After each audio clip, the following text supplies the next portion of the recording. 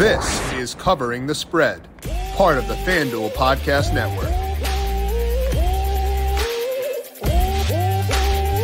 A massive Tuesday on tap for today because not only do we have the Tour Championship coming up this week for the PGA with a lot of cash on the line. We'll talk about that with Brandon Gdula later on. Not only do we have NASCAR odds up for Daytona coming up on Saturday. I'll break that down later as well. We have 16 games on the diamond for today, and we're going to break down the top K props of the night with pitching ninja Rob Friedman getting his favorite strikeout props of the day. My name is Jim Sonis. I am a senior writer and analyst for numberFire.com. Joined here to kick things off by Rob Friedman. Check him out on Twitter at Pitching Ninja. You can find him Fox, Peacock, Nesson, MLB, pretty much everywhere. Rob, once again, we are lucky with a great slate on tap for today. How are you doing on this glorious Tuesday?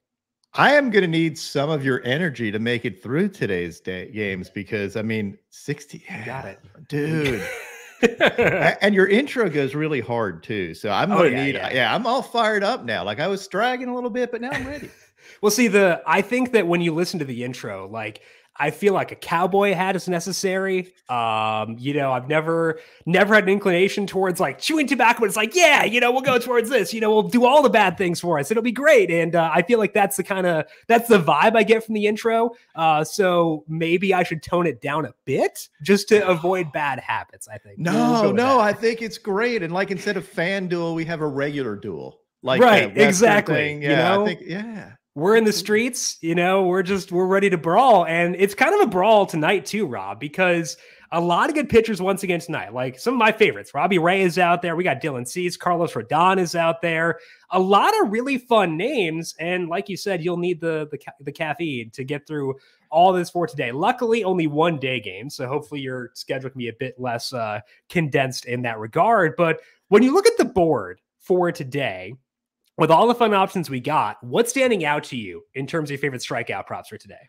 Well, I got a lot because a lot of my favorite pitchers are going, but I really like Dylan Cease with a little extra rest. I think he's going to be dominant. He pitched well against the O's a while back. I think he had 13 Ks or something like that. So I kind of like him re-energized. And then late, I'm going to be up late. We got Burns and Gonsolin, who I watch every Corbin Burns start because you never know what you're going to get, and he's so good when he's on. Yeah, Corbin Burns facing the Dodgers, and that's a tough matchup, and it's a tough situation for him to be in. What do you feel like equips Burns to handle an offense that is as difficult as that one? He has so many weapons, and I think he rises to the occasion. I like Corbin Burns being challenged and just unlocking different levels of his stuff. He can dominate you with his cutter. He can dominate you with his curveball, his slider. He's got so many weapons. And then a changeup too. Low 90s changeup. I don't want to sleep on that. You don't know what to expect. And I think he game plans well and mixes up his arsenal well. So I look for him to do real well tonight. Yeah, Burns is currently at 6.5 strikeouts, minus 144 on the over for him, facing off with the Dodgers. And the issue that, you could think about in general with Burns is repeat matchup. The Dodgers just saw him last week, but you mentioned that arsenal. Do you feel like pitchers are better equipped for a repeat matchup when they have 16,000 different variations of pitches they can use? So it's kind of you're seeing effectively a different pitcher the second time you see them?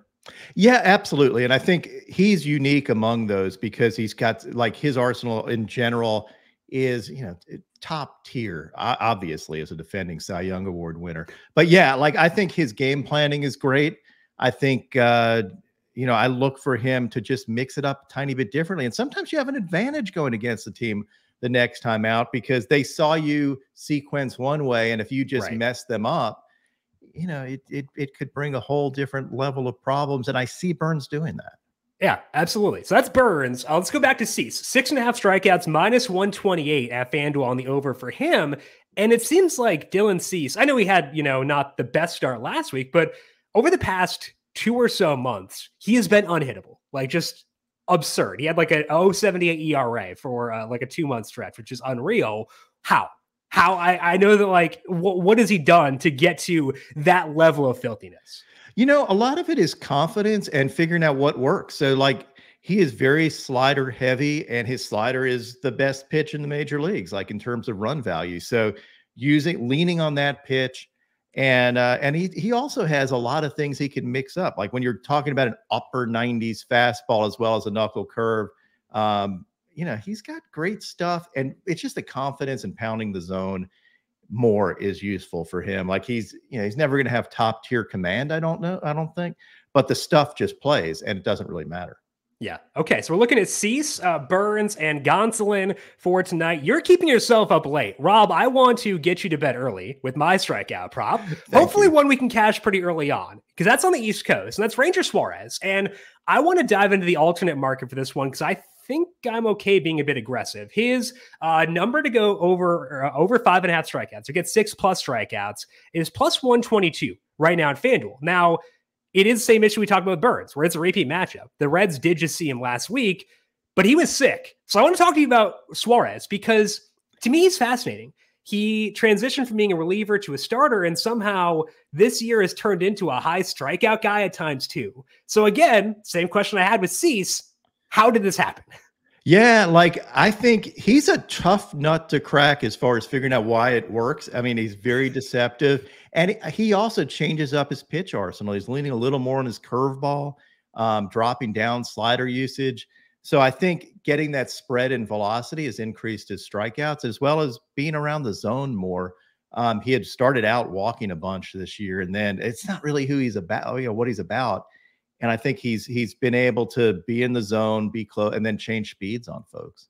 Yeah, but yeah, I like that pick. Good. Yeah. Good, yeah. It's against the Reds. I've got him projected for, I think, 6 point something. I should have it up, but I didn't, because I'm not fair for that. Anyway, 6.37 strikeouts for Ranger Suarez, my projection for today. We'll see on that one, but I do think being aggressive there is fine, given the high strikeout nature of the Reds, some of the guys they've lost recently. I'm okay with that one, and I do feel good about that there. So I do think that we're well equipped for Ranger Suarez for today. Now, I did want to touch on one more thing you'd mentioned there. You were talking about the pitch mix change for Suarez, and I care a lot about that personally, because I want to identify when pitches are changing. Do you look at data to identify that yourself, or is it just because you're watching all these games, you pick up on it naturally? Are you a data person, eye person? How do you kind of identify when pitches are shifting their approach? I'm a combination of it. Like I'll watch them. I look at kind of, I'll try to pick up if they're using something different, and if they're being, if they're mostly pitching with more confidence. Like I like to look at body language and figure out why this, if this pitcher feels confident in what they're throwing, and then I back it up with numbers. Like I'll always dig deeper, look at pitch usage to see if, a lot of times you'll find in baseball, people's eyes lie a lot. Yeah. And, mine do too. Like I watch a lot of baseball, and sometimes I'll see something and I didn't notice it before, but the pitcher had been doing it for a while. So I always like to back it up with numbers. I'm fully on board with that too. A blend is the way I want to go. So I love to hear that. And I love to hear your picks for today. Looking at Dylan Cease, Corbin Burns, Tony Gonsolin, and praying for Ranger Suarez tonight as well. That is Pitching Ninja, Rob Friedman again. Check him out on Twitter. Check him out everywhere. Peacock, everywhere. Fox, Nesson, MLB. Rob, we appreciate the time. Good luck to you with those for tonight. Hopefully you're not up too late. We get some efficient games on the West Coast with a pitcher's duel between Gonsolin and Burns. We'll talk to you once again next week. Awesome. Thanks for having me. Thank you, Rob. Appreciate it. And again, check him out on Twitter at Pitching Ninja if you have not done yourself the favor of following him already. We're going to get to Brandon Gdula to break down the Tour Championship and the intricacies involved with that in just 1 second. But first, hey, college football fans, the 2022 season is just days away, and FanDuel and Xfinity have teamed up to give you a chance to put your college football knowledge to the test. Introducing Xfinity Unbeatable Picks, a free-to-play contest centered around college football's biggest games. Here's how it works. Head to FanDuel.com/free/contest/Xfinity-CFB and make your predictions on which teams will win their Week 1 matchup. If your picks prove to be unbeatable, you want to share $20,000 in cash prizes, courtesy of Xfinity. Xfinity Unbeatable Picks is set to begin September 3rd at noon Eastern. So be sure to head to FanDuel.com/free/contest/Xfinity-CFB and make your picks today. No purchase necessary.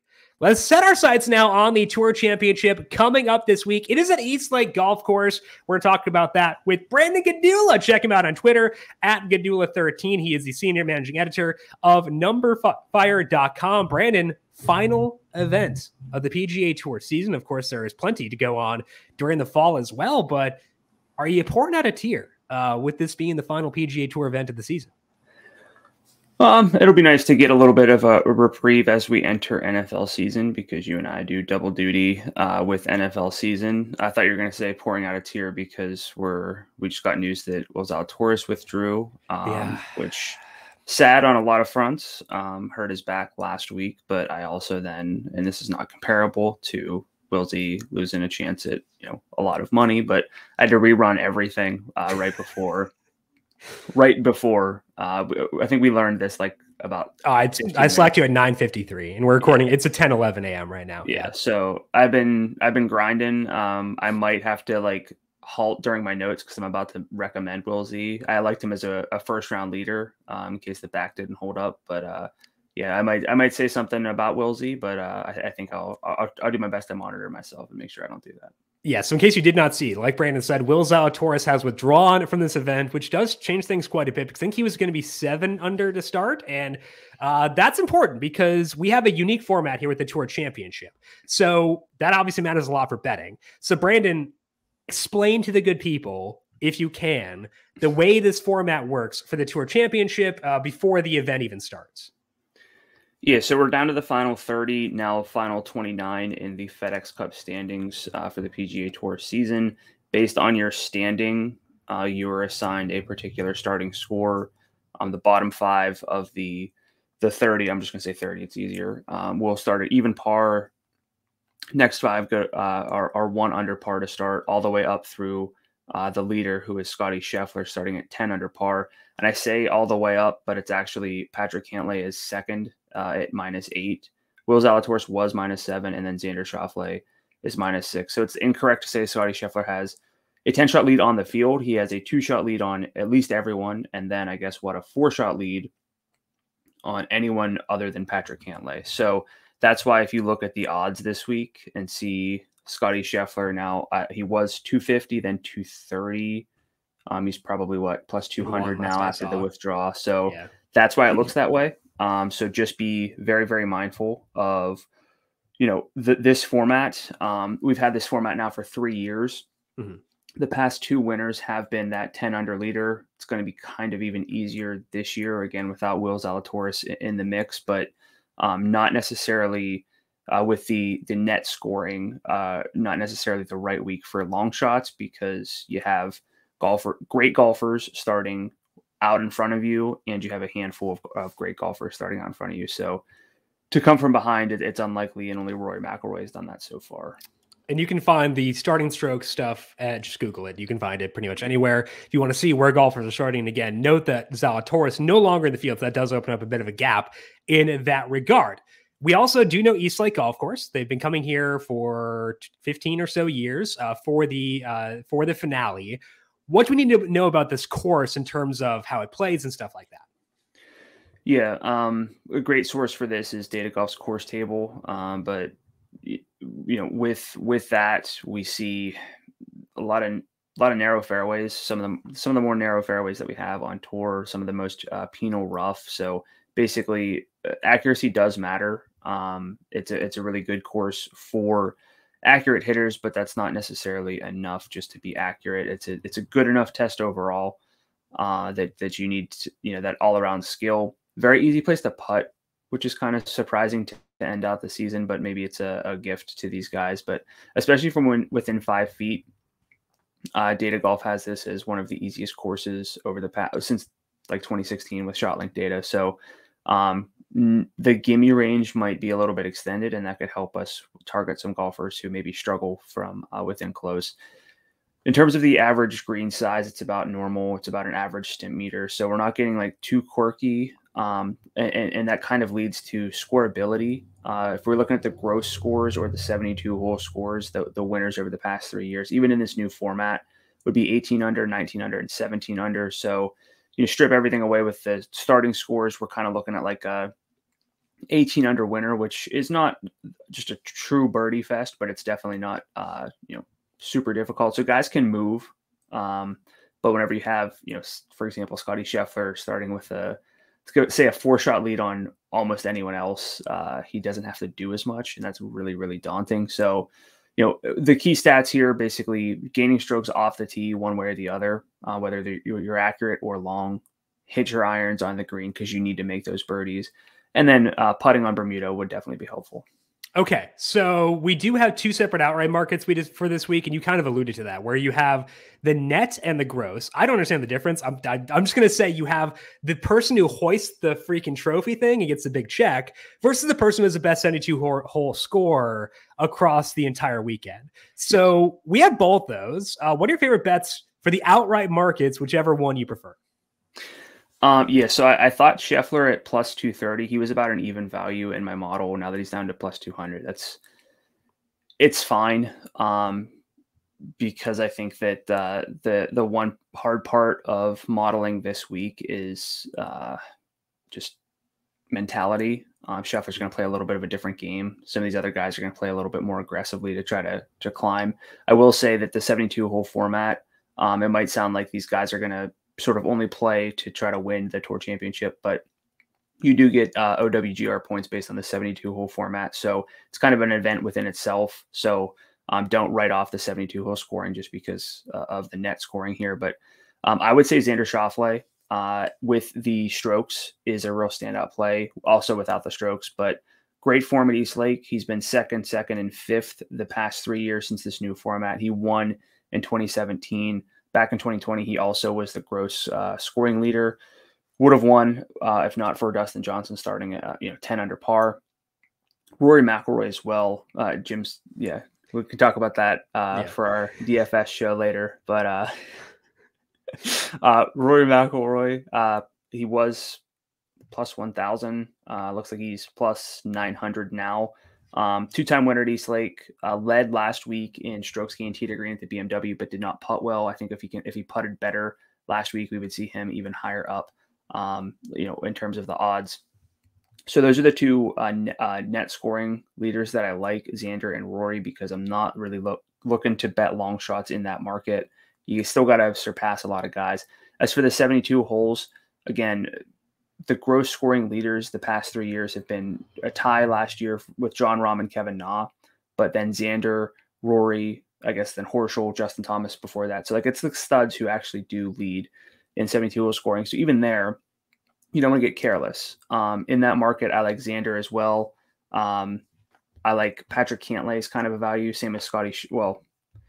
I'm kind of thrown off here because I'm looking at these new odds and trying to figure things out. But yeah, Scheffler. So I would go Scheffler at plus 1,200 in terms of the 72-hole scoring over Xander because he's plus 800. I think that's the right play there.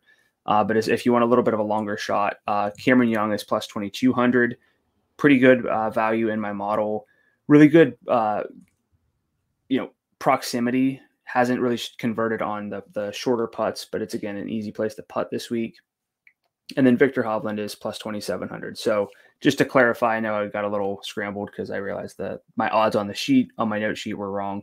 I think Scheffler at plus 1,200, Cameron Young at plus 2,200, and Victor Hovland at plus 2,700 for the 72-hole scoring leader.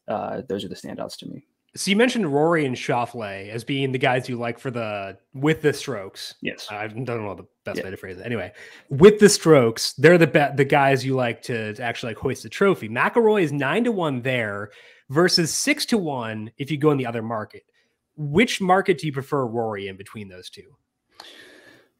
Honestly, I'd probably go the 72 hole because he's starting at 4 under. He did come back and win in 2019, and he won by, I think, 4 shots. It was crazy, but he started at 5 under. Justin Thomas just didn't was that the year he had the new baby narrative? Because I think we need a caveat for that. Or was that the year after? It's a real who could say sort of, one of those situations. Google could say. We could Google we wouldn't be able to find out, but I don't know off the top of my head. But yeah, Rory is starting from 4 under.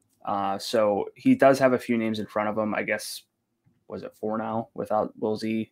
Technically, yeah. So be Sam Burns at 5 under, Xander at 6 under, Cantlay at 8 under, and Scheffler at 10 under, but that's still a pretty solid list of names. And so I would go the 72 hole scoring for Rory. Okay, same thing for Xander. Are you going with the strokes there plus 650 since he's starting at 6 under? I honestly like both, okay. But if I'm nitpicking, probably just 72 hole scoring at that rate, okay, just to play a little bit safer. Perfect. Okay, any non-outrights you like for this week? You do still have outrights. Any preferences for you there? Yeah. Cam Young he was plus 170 for a top 10. He starts 3 under, tied for 11th to start the week. Again, he gets in a good position. Fantasy National has him as the leader in opportunities gained over the past 50 rounds. Should be able to putt better from within 5 feet. And I went through the head-to-heads, and I didn't see a whole lot, so I don't want to get too far. I don't want to get too overeager here, but Scott Stallings minus 142. I know it's pretty heavy there, but over Sepp Straka. Straka's a bit of an outlier to make the top 30. He's the weakest golfer in the top 30, but he's starting at 4 under par. Stallings is starting at 3 under, so you are giving up a shot and laying some odds, but the difference in skill gap there over 4 rounds is still showing value on Scott Stallings there. And Straka got here because he played good golf over the stretch, but so did Stallings. So you're not losing much there in that regard either. Okay, so Cam Young now plus 155 for a top 10. Not a huge move there, which is actually okay with Zalatoris drawing. And then Stallings minus 142 over Sepp Straka. What are you laughing at now? Because I had the 2 different markets to cover. Yeah. With the withdrawal, it was, hopefully people got what I was going for, I mean, I don't understand what I was saying. So if they understood what you were saying, that says a lot about your clarity. So I was all good to go until we got the withdrawal, but I guess it's better to get the withdrawal before, because I would have recommended Samuel Zalatoris. That would have changed that's true. Some things. So it was worth it. I also will say this is a confusing format, but it's a lot less confusing than before when you could have 2 people celebrate at the same time. Like if someone won this event, but someone else won the FedEx Cup, which I believe happened in the final year before they switched. Like that, this is less confusing. So this is the less confusing format. It still got us all jumbled up. Yeah, it honestly wouldn't have been that confusing if it wasn't for the withdrawal, because then all the odds shifted and I was double checking everything, and but I don't know net versus gross. Those, I will never get that. You cannot explain to me. Please don't even try. There's no point. Anyway, that is Brandon Gdula. Check him out on Twitter at Gdula13. We'll be breaking down our DFS thoughts on the Tour Championship later on today on the FanDuel YouTube page and on the numberFire Daily Fantasy Podcast feed. Brandon, good luck to you this week. Hopefully your bets cash, and we'll talk to you whenever there's a PGA event again. I don't know. I guess I'll talk to you in like 5 minutes, but they'll talk to you soon. Yes. That's good. All right, let's hit a winner this week. Let's do it. Again, check out Brandon on Twitter at Gdula13, the senior manager of numberFire.com. Okay, let's talk now about some NASCAR at Daytona. Again, I'm here tomorrow. I'm going to be talking about some college football with Ed Feng, but I'll be out on Thursday, Friday. Typically, I dump NASCAR on the Thursday show, but let's do it for today because I'm going to be gone later on this week. There are 3 outrights I like for this week at Daytona with the NASCAR Cup Series and its final event of the regular season. Those are Ryan Blaney, Christopher Bell, and Eric Jones. Starting with Blaney, he's 12-1 at FanDuel Sportsbook, and he's actually the favorite to win this race in my model. I've got Blaney 8.8% to win this race versus 7.7% implied. So that's a pretty good mark, pretty good value there. Still below 10% I've got him, but still a value. We know Blaney can mop up on the super speedways. He had back-to-back wins in Talladega. He won this exact race last year. He was pretty close to winning the Daytona 500, got put in the wall by his teammate, and now needs a win to make the playoffs. Like he could get in via points, but I've got like 44% odds that a driver not currently in the playoffs wins this race. So Blaney can't really afford a points race because there's a very good shot he misses the playoffs if he does. Blaney is a great pack racer. We know Fords tend to be very strong here. His teammates, Joey Logano, Austin Cindric, are locked in, so maybe they give some more age to Blaney as well to try to get him in the playoffs. I know 12-1 is short for a super speedway, but I've got that accounted for in my model, and it's still showing value on Ryan Blaney. So 12-1 to me, a very fair number for Blaney to win this week. Christopher Bell is 25-1 at FanDuel. He doesn't have the track record of Blaney in terms of finishes, but he's always running up front. Bell has run 7 pack races with Joe Gibbs Racing. He has had a top 11 average running position in 6 of those 7 races. And that means he's not getting into trouble until late. He is at the front. He's lurking. He's competing, trying to lead laps and stuff like that. He did finish top 5 in one of those. Now, what that means is he has failed to convert into a top 5 finish despite having a lot of good runs. That's a concern because it does take a certain skill to finish and capitalize on a super speedway, and Bell has not shown that yet. But I've got him at 5.6% to win this race. His implied odds are 3.9%.